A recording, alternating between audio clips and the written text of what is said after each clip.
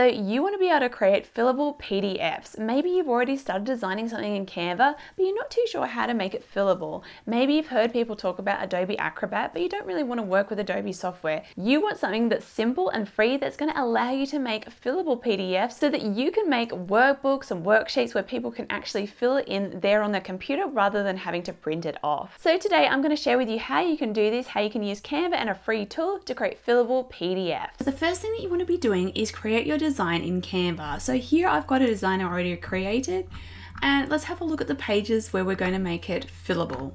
So this is where we'll have things where people can write in text. So I've got here, for example, we put lines. So you can just put in lines by going to elements and grab here under shapes a line.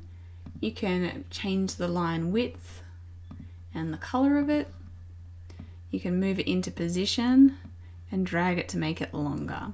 So you can just create lines, and then later we're going to make them fillable so people can put text on those lines.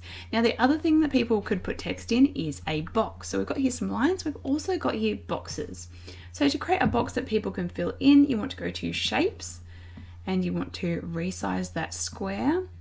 Now you can have it where it's just an outline like I've got in that example, or if you wanted to, you could have it where it's just colored. So you could choose a soft color. Obviously you want something that the text is going to be easy to read on. So you could have something that's a light gray or a light cream color like that to show that people can write in there. Or you can have outlines. So we can go here to border, make a thin border, so 1 pixel, make it a gray, and then that color there for fill, we can say no color. And that's how you'd create a box that's just see-through like that. So it's up to you if you want a colored box or a see-through box. Now also with these lines, if you wanted to, you could just create a really skinny colored box. So you could grab one of these again. Let's just say instead of that, we put this skinny box here. And we make it a light color that text can go on top of. See, like that, and people could see too that that would be something that they could fill in. So it's up to you if you have an underline, a light skinny box, or a light big box that people put text in. So we've got here a few different areas where people would want to fill it in and add text. So once you have created this and you've got your thing all ready to go, you then want to go to Share, Download, and choose PDF Standard, and you're going to download it. Alright, so once we've downloaded it, we want to go to a software called PDFescape. So this is our alternative to using Adobe Acrobat. So you've got the option of the free online version or desktop. So if you want to be able to use it on desktop for Windows, or if you just want to use it free online. Now, if you're using a Mac like I am, you're going to have to go with the online one because this desktop one is just for Windows.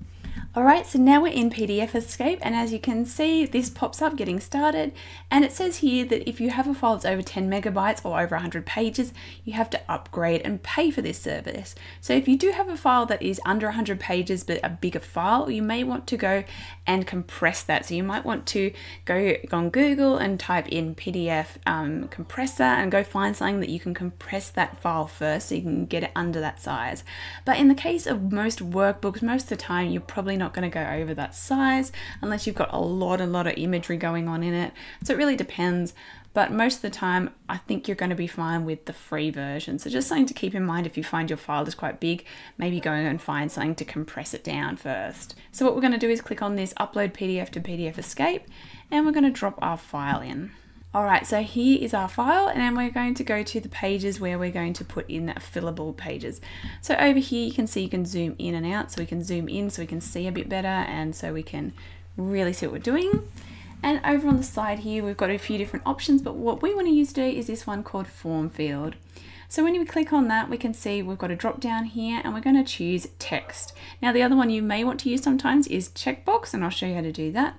But most of the time you're going to be wanting this text one. So you're going to click text and select. And now you're just going to click and drag and place it in where you want to be able to put. So basically what you want to do is just go through and add the ones you want. Now for these ones, what you're going to get is a single line. So obviously this is great when we've just got this line, things like this one here, or the line where we just need a single line of text. But when we've got one like this one, the notes, where we want people to put more text in, we're going to need to make it more lines. So you're going to go to Form Field again, text, select, draw it in.